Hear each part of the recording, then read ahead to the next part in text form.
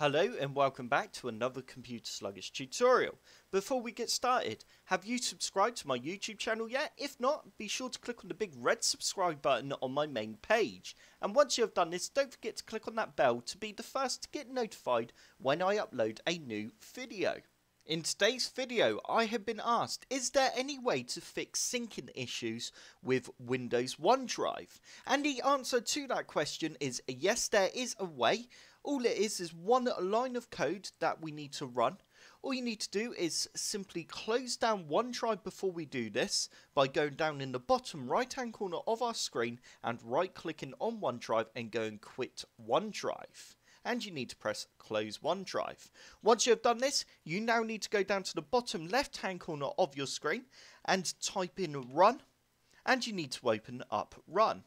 You now need to copy the text that's in the description below, and you need to go Control and V to paste it.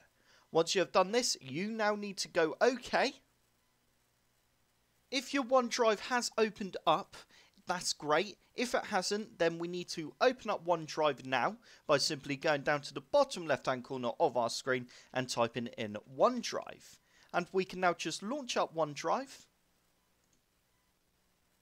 And there we go. As you can see, it's now reset OneDrive. I now need to enter in my email address again and set everything up. And hopefully that will fix any issues you have been having with OneDrive. I hope this tutorial has helped. If it has, hit the like button below and subscribe for more computer sluggish tutorials.